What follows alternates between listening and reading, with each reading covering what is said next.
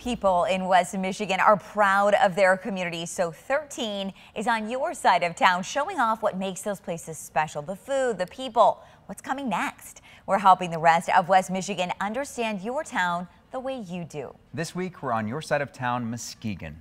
Famous for its freshwater beaches and historic architecture, Muskegon is a popular vacation destination for people of all ages. This morning, we're focusing on some of the landmarks.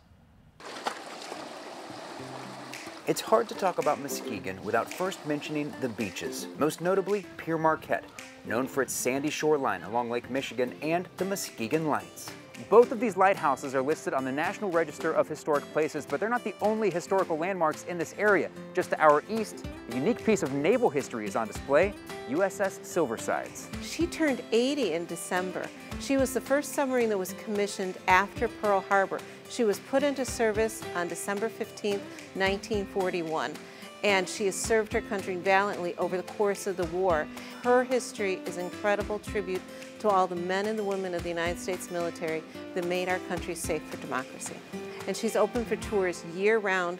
We have 6 torpedo tubes, and we carried 16 torpedoes up forward, 6 in the tube and 10 spares in the room. Continue traveling east a few miles, and you'll find some houses that look like they're straight out of a fairy tale. This is the Hackley and Hume Historic Site.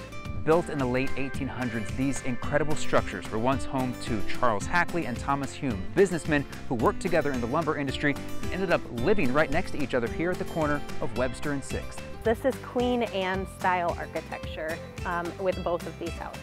You can see them in specific spots, especially in some of these old lumbering cities. There might be 1 or 2 left, but not quite like this and not quite preserved in the way that these two have been for so long.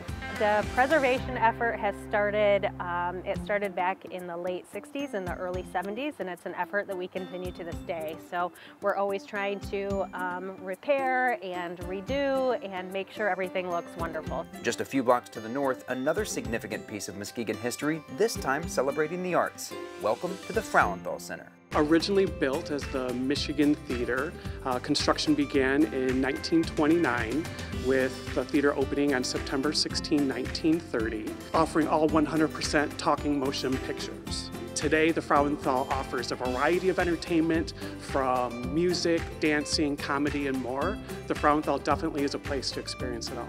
So whether you're seeking a live performance, an underwater adventure, intricate works of art, or that wind-blown look from a day at the beach, Muskegon offers something for everyone. Some beach fun out there at the end there. Something else unique about Muskegon. From May to October, a high-speed ferry will take you across Lake Michigan all the way to Milwaukee in just 2.5 hours. If you were to drive to Milwaukee, it would take you almost twice as long.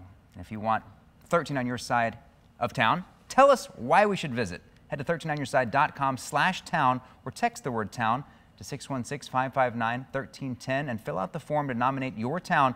We'll announce next week's town at the end of the evening shows this Thursday.